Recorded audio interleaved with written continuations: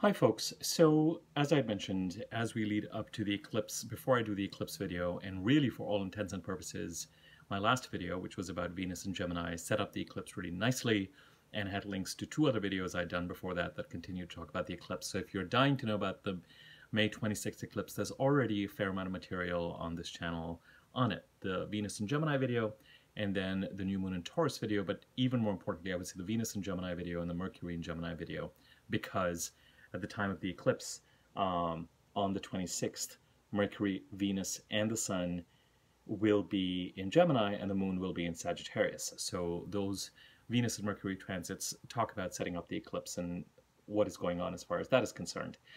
There was one more video I mentioned I wanted to do before the eclipse, and this is it, which is about the Jupiter's brief entry into Pisces this year, currently. And what that means, because at the time of the eclipse, this lunar eclipse in Sagittarius on May the 26th squares Jupiter. And, you know, I'm not a big fan of looking at separating aspects. What I mean by that is aspects that are already done, but the planets are still within an orbit of each other. If an aspect is done, what do I mean by that? I mean, if, let's just say that if the sun, if Mercury and the Sun are going to be conjunct, and we give that an orb of about 5 degrees. So if, let's just say, the Sun is moving a degree a day, and Mercury moves a little faster, and at a certain point, Mercury conjuncts the Sun in the way that we look at the skies, and then Mercury starts to leave the Sun. It's no longer conjuncting the Sun, it's actually separating from the Sun, but within a certain orb, we'll still consider it conjunct the Sun. When the aspect starts separating, I'm less interested in it, with one exception, which is that when we come to a full moon, as I look at approaching aspects of the full moon, so if the moon is full, where is it going next? Roughly within 5 odd degrees. But I also look at where is it coming from, because as the moon becomes bigger, it gathers a certain amount of steam. So even if, for instance, by the time of the eclipse on the 26th, the moon will have squared Jupiter, and the Sun squared Jupiter, I think, a couple days ago, on the 21st. So even though these aspects will have happened, as far as I'm concerned, they happen so close to a growing moon, to a growing eclipse, that we need that I will consider it, because it's relevant to the story we're telling now. And the story we're telling now builds from the Venus in Gemini transit that we were discussing, particularly the fact that the eclipses on the Gemini-Sagittarius plane, the May 26th lunar eclipse and the June 11th solar eclipse, the May 26th lunar eclipse in Sagittarius, the June 11th solar eclipse in Gemini. Even more specifically, the May 26th full moon lunar eclipse in Sagittarius and the June 11th new moon solar eclipse in Gemini are both square planets in Pisces. Jupiter is in Pisces and Neptune is in Pisces. And I've mentioned, and I think it's worth mentioning again, that this idea of deception and or delusion are very much in the air.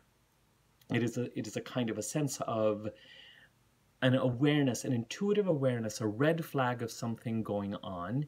And particularly if you know where Gemini and Sagittarius and Pisces sit in your chart, there's some sort of a story going on there. There is the opportunity, before you panic, I really must say there's an opportunity to use this Mercury retrograde that is coming up between the 29th of May and June the 22nd to be in an investigative phase. There are also some wonderful supportive transits between the planets in Cancer and the planets in Pisces. Right now, Mars in Cancer is going to trine Neptune and Pisces on, I believe it is, goodness, when is that? On the 27th, the day after the eclipse. So there's a certain amount of support there.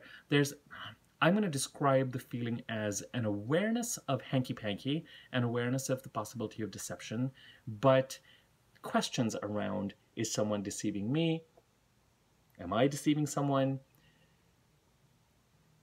am I deceiving myself? There's a kind of a, when we don't have all the facts on something, and when someone is being snaky or deceptive or trying to pull something from somewhere, or trying to be manipulative, or trying to be controlling, and so not giving all the, not playing all that cards openly, not, let's just say, not being decent, then what our mind normally does, because the intuitive red flag is there, is understandably, it will try and explain it. And in that process, in the approximation process, it can sometimes be difficult to tell whether we're going to go fight a grizzly bear or an elephant, or whether the task involved is simply chasing a bee or a wasp out of a room. And our minds and our bodies and our soul, we don't quite know what that combat is about. Well, these transits, while they are flagging the idea of something going on in terms of deception, that's not the only meaning of this transit. Look at my Venus and Gemini video to get a better handle on this.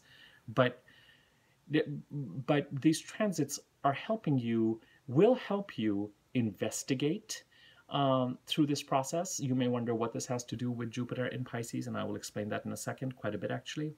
And also take action, and particularly taking action in the next 4 or 5 days as we lead up to the eclipse, because that's when we have some supportive, we have, a kind of a what the hell is going on here. And most specifically, if I were to really, it's a question of a loss of power. It's stepping back into your power and feeling like someone through this process is somehow taking one's power away. It doesn't have to be huge, but there's that awareness there of, as I said, with Neptune, creates this kind of fogginess, often to create some sort of a fated loss. But here's the deal with fated loss and gaslighting. You're not with these, you're not meant to accept it with these transits. You're meant to inquire. There's something about boundaries related to this eclipse in these transits, both in terms of being violated and also a need to put some up. And sometimes, you have to be careful. I read a fascinating article recently, and I really do fall more in the forgiveness and resolution camp as opposed to the revenge, justice, and retribution camp. But I read an article that made a very compelling case for how in certain cases the idea of being forgiving or noble or spiritual is its own form of gaslighting. You're such a good person, you're such a spiritual person, you read all these books, you do this kind of work, you should forgive. That in its own way is a form of gaslighting. That in its own way is a form of deceit. What they're really saying is, someone has done you wrong, or I've done you wrong, accept it, be noble. And it is a massive, and you're like, suck my toes. So there is, it becomes important to know when the idea of forgiveness and letting go is an act of healing, and when it is being strung in front of you like a carrot, as somehow acquiescing to or not taking actions that someone else might be afraid of. So, be nice can be, as with everything, it's an everything and, right? It's night and day. It's good and bad, as opposed to good or bad.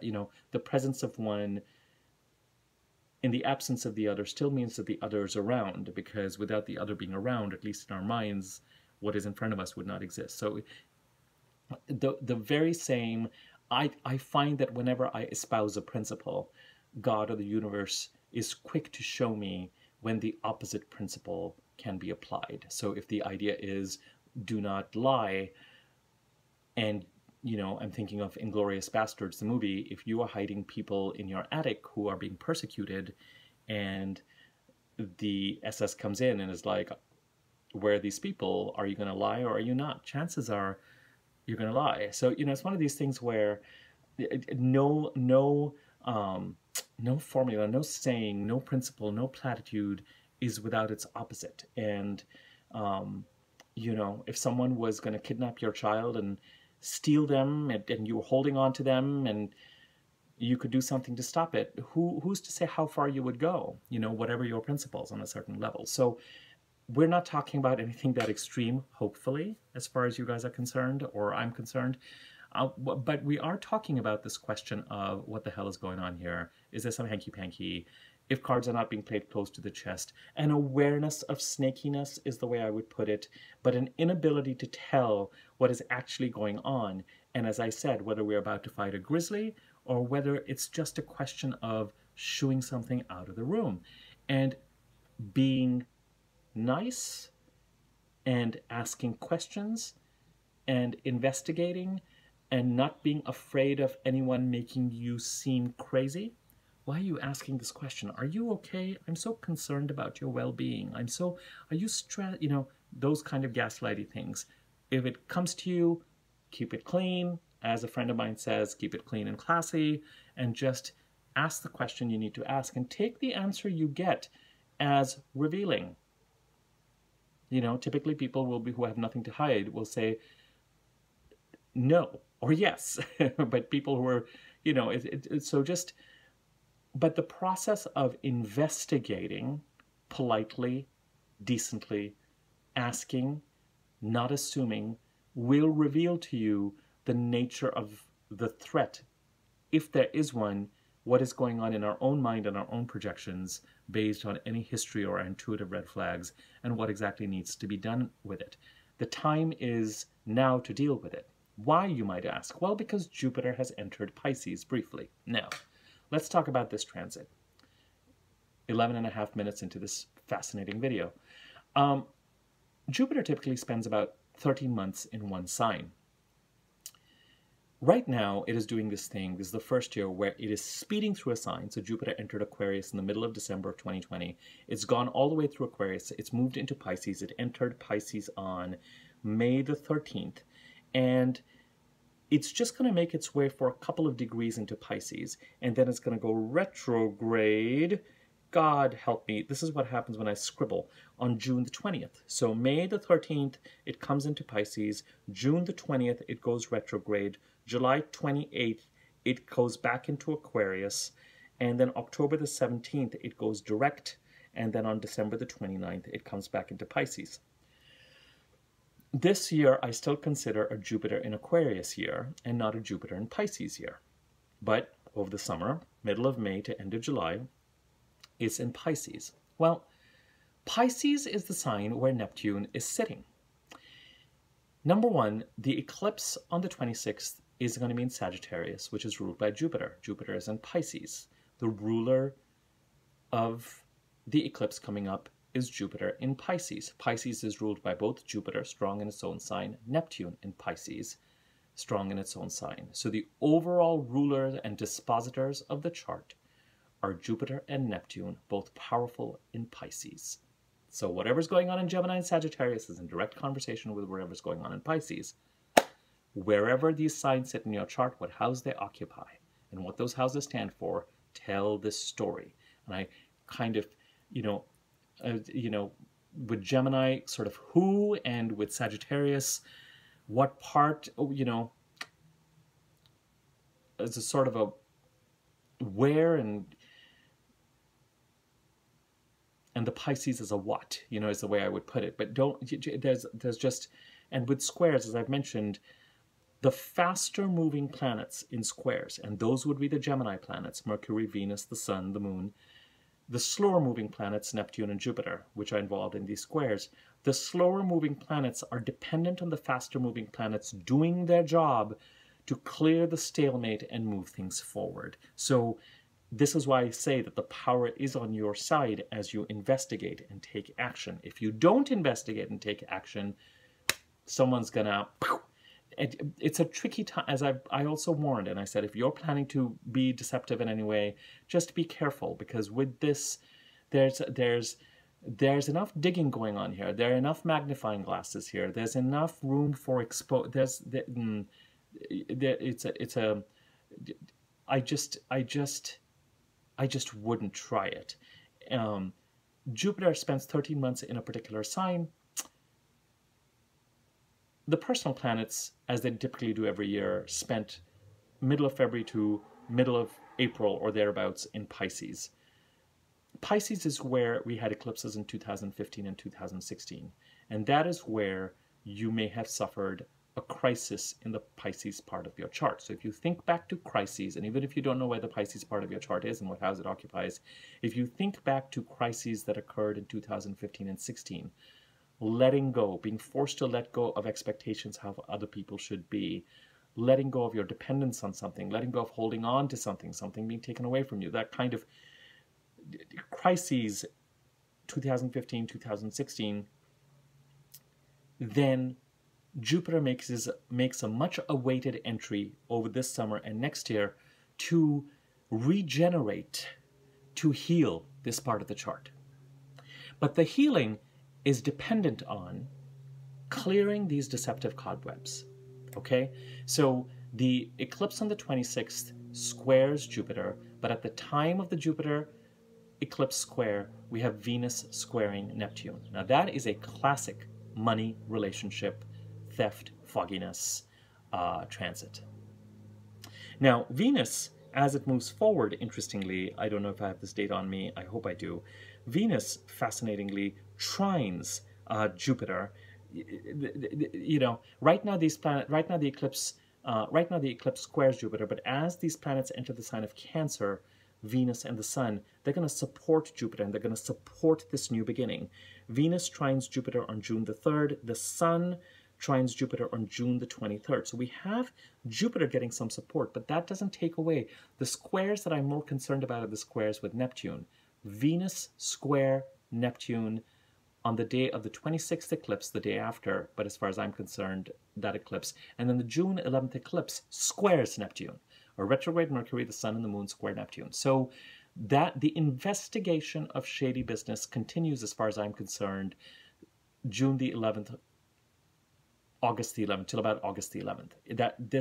The summer is about, and it is extremely important that as these new beginnings start to take hold, this regeneration, this gift, this ending of a 12-year cycle and a start of a 12-year cycle, wherever Jupiter goes. I'm going to say that this cycle ends and starts next year, but for some people it's over this summer.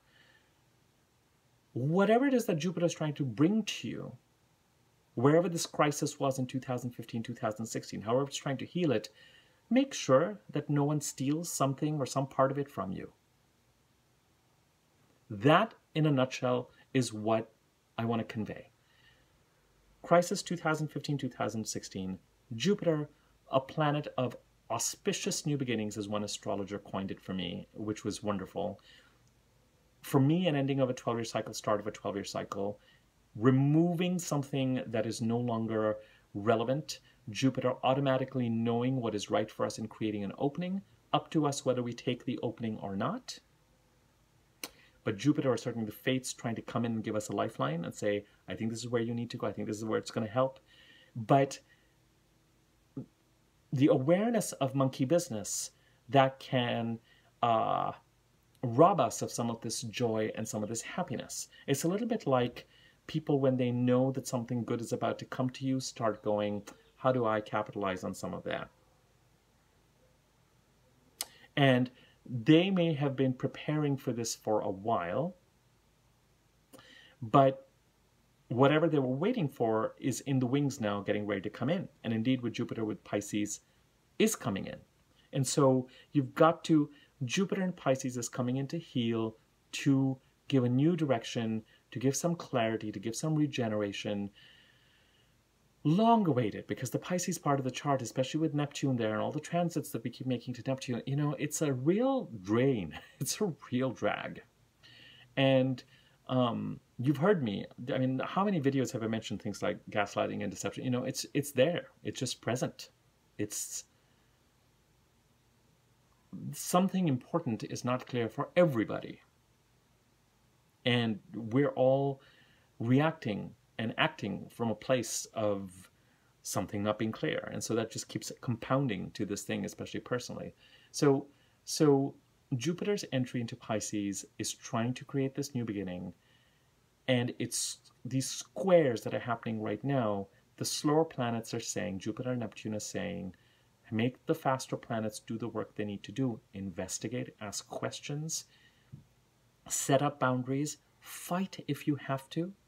But you don't have to go in fighting and accusing if you don't know what is going on. It's a little bit like preparing for a legal battle or legal, ask the questions, or a little bit like a murder mystery or solving a murder or something where, the FBI or the investigators will come in. They will ask questions and try to piece it together. Don't drive yourself crazy. Just be in a place of, this is what I need to know and this is what's going on, and put what needs to be put in writing and settle and watch people's reactions and behaviors. It could be that just by doing that, asking the questions, you chase the bee out of the room, or you realize whether it's a bee or a grizzly and what needs to, nice and classy. But investigate. If you feel like something is smelling a little fishy, I don't think you're wrong astrologically. I'm not the only astrologist saying that either with these transits. Okay? I'm just very clear about the story that they're telling in the way that I read charts and what I see. So at the end of the day, Jupiter is trying to carve a new path and bring a gift. The gift may come next year. It may actually, the work on it has already started. So you may find that conversations and openings, and Jupiter has a tendency sometimes to create endings and crises to create the new beginning it's trying to create. It can lay you off. It can create a crisis that prompts a set of conversations that enables a greater sense of understanding, and that creates a new beginning. It can, all my clients I've talked to, myself, we've felt the Jupiter in Pisces entry. It has made its presence, and Jupiter works like the eclipses. Saturn puts us through the ringer, but it doesn't shock and surprise us. And it doesn't come in with, Saturn makes us work on ourselves. It doesn't come in with fated changes. The eclipses in Jupiter tend to work in a similar way. The eclipses will just pull the rug from under your feet, and they can give you they create quantum leaps of change, and they create big change. Jupiter comes in and creates a big change too, wherever it is spending those 13 months. And creating an auspicious new beginning often is accompanied by an ending, and there's something fated about it. You can't with Jupiter you can work with it, but it's still something external and something godly that you're dealing with. So that work has already started in Pisces. It has already started. You must be paying attention. I'm sure it's already started. And so the groundwork is being laid for the gift that Jupiter is trying to give you in this part of the chart. But at the same time, with Venus squaring Neptune soon, Mercury's already squared Neptune once. It's going to square Neptune twice. Mercury retrograde. Inquire, investigate. And then the planets, as they move into Mars, support this new beginning. At around the time of the May 26th eclipse, as I've already said, Mars trines Neptune. So you have the ability to ward off an attack if you need to, as the next 3 or 4 days continue. So do what you need to be in this space with the understanding that wherever Pisces sits in your chart, and if you don't know, then going back to 2015, 2016, something is coming to create a new beginning there. It may be the way you want it to be. It may not be. Trust the king of the gods, Jupiter, to know what might be best or right for you, however painful some of that may or may not be, or whatever that looks like. But at the same time, if you can feel a fresh wind start to blow, and fresh winds sometimes blow in ways, make the announcements in ways that are a little bit unsettling.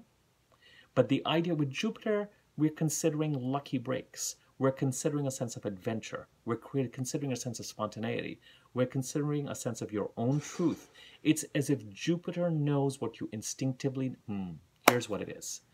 Wherever Jupiter goes, and wherever the eclipses go, and we're right now in that phase, it's one of the few ways in which we are led out of our inertia. So we may instinctively know that a job, a company, a home, a relationship, a situation is not for us.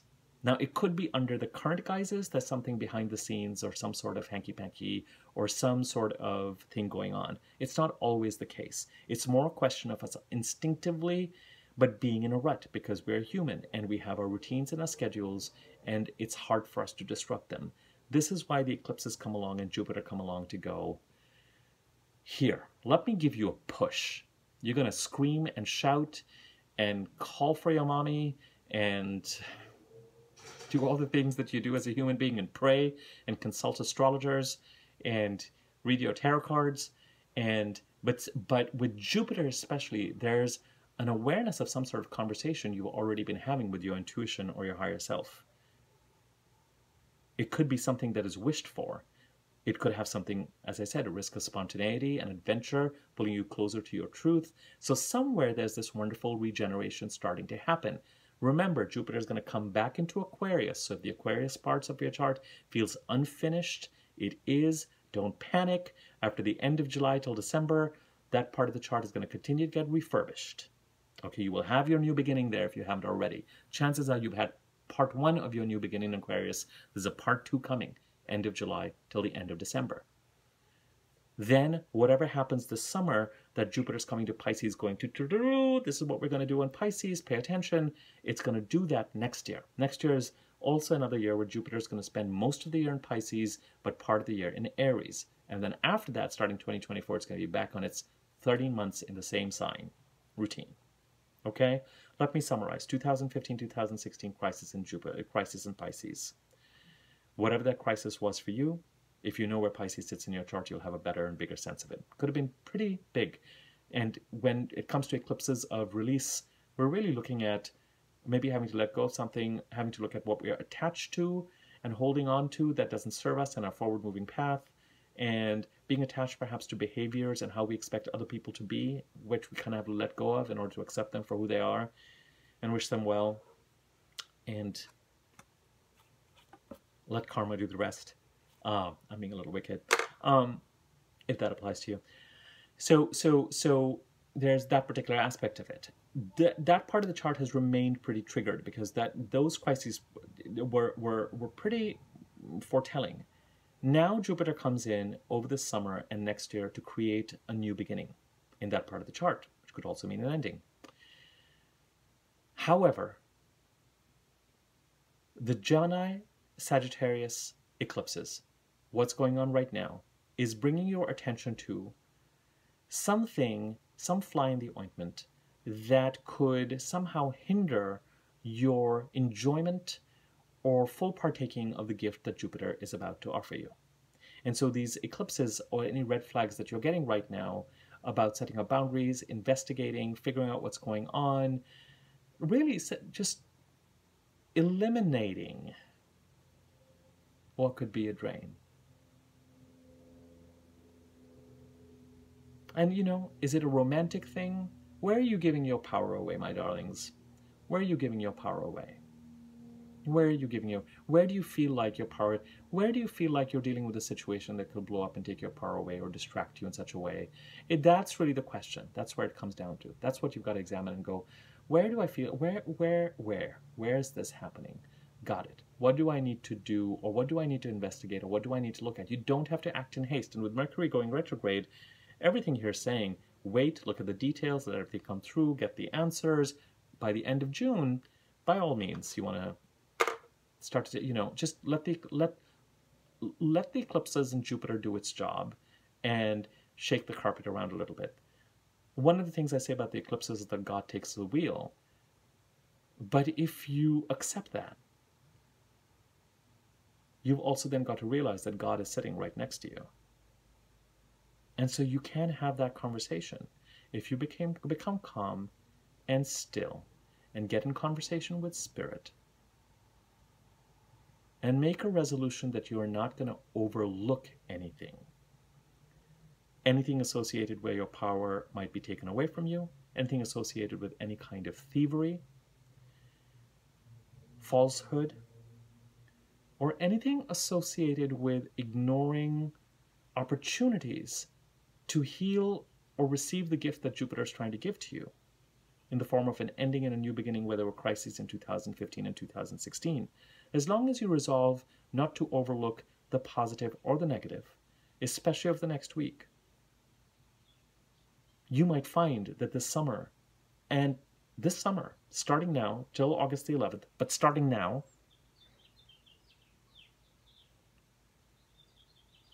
and as you head towards Wednesday, you know, the eclipse, there might be some sort of a revelation that you know, you do the proverbial Mercury is still going, you know, something has to happen for Mercury to go screech. Let me just reverse. Can we talk about this? Can we investigate?